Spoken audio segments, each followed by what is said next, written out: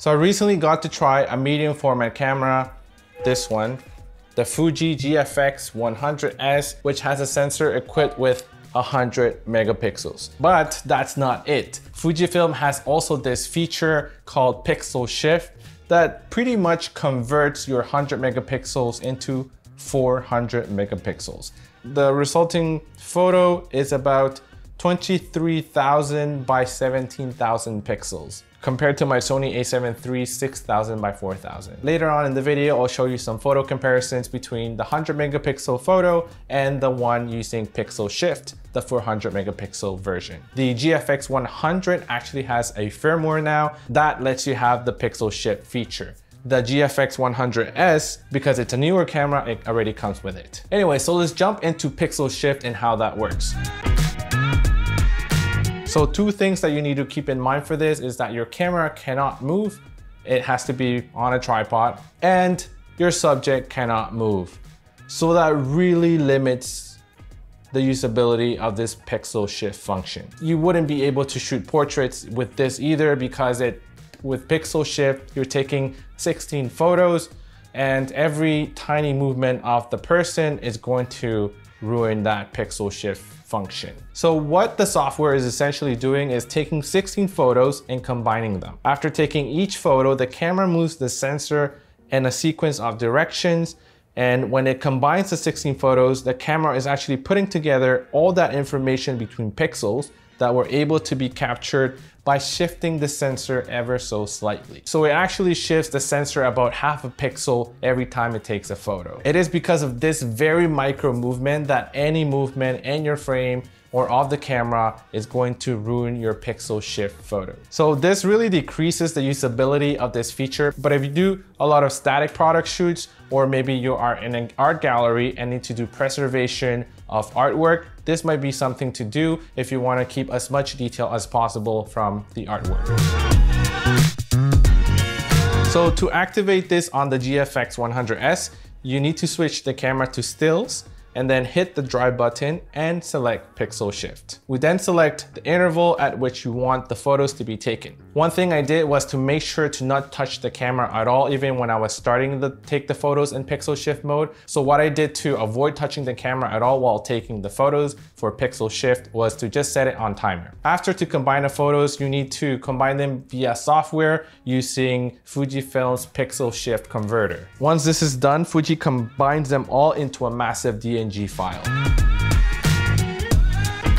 So let's compare what the 102 megapixel raw image out of this camera looks like compared to the one created by the Pixel Shift function, which is roughly 400 megapixels. I have all of these images open in Photoshop. The 100 megapixel photo is roughly 130 megabytes in size, whereas the Pixel Shift image is about 1.8 gigabytes in size. So the file size is massive compared to the 100 megapixel file size, which is still very big compared to other raw images. So on the 100 megapixel photo, you can see if I zoom in all the way to 100% in Photoshop, this is what I see. And the detail already is pretty insane when you look at it. And then if we open the navigator section here on the panel in Photoshop, you can see the part of the image that we are examining right now. And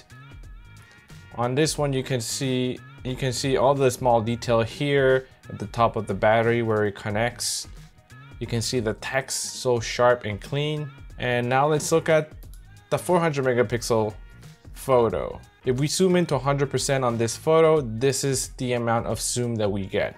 So compare the 100 megapixel one right here, we get that big section of the battery at 100%.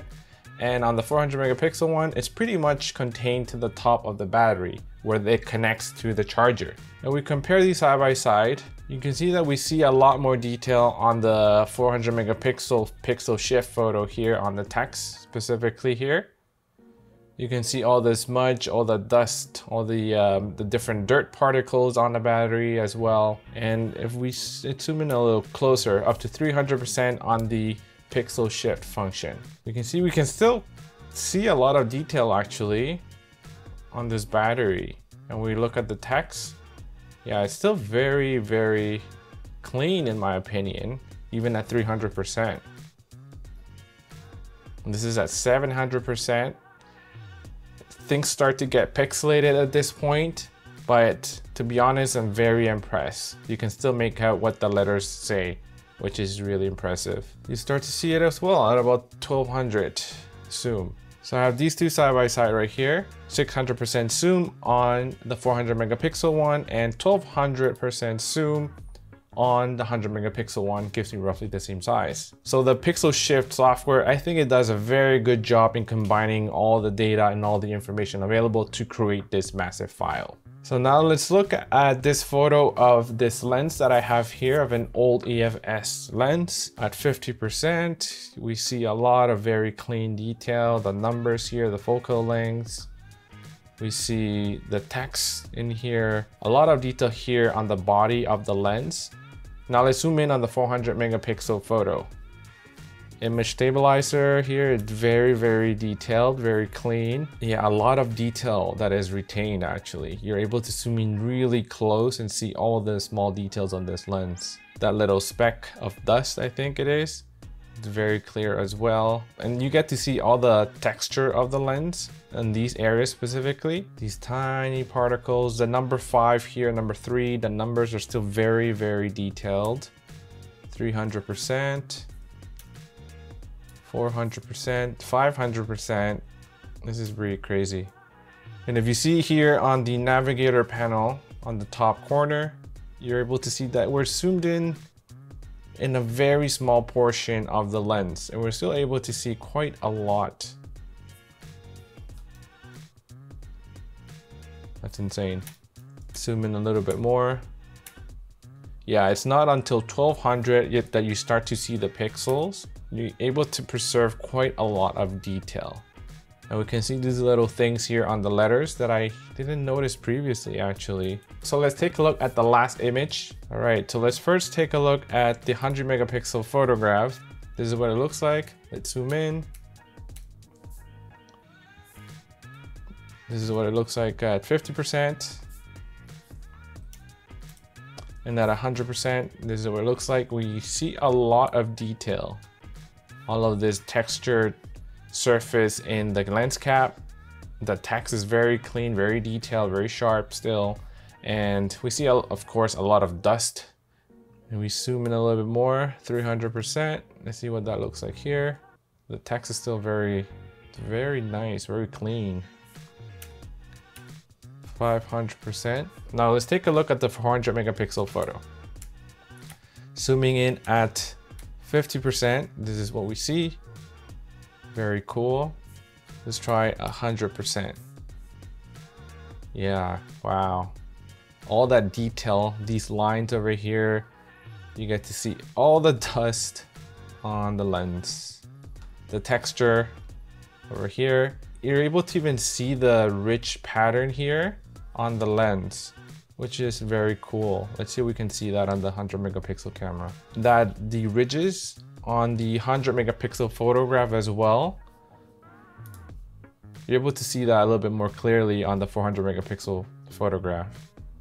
Let's zoom in a little bit more, 200%. You see the lines here even, really cool. 300%, 500%. It is really cool.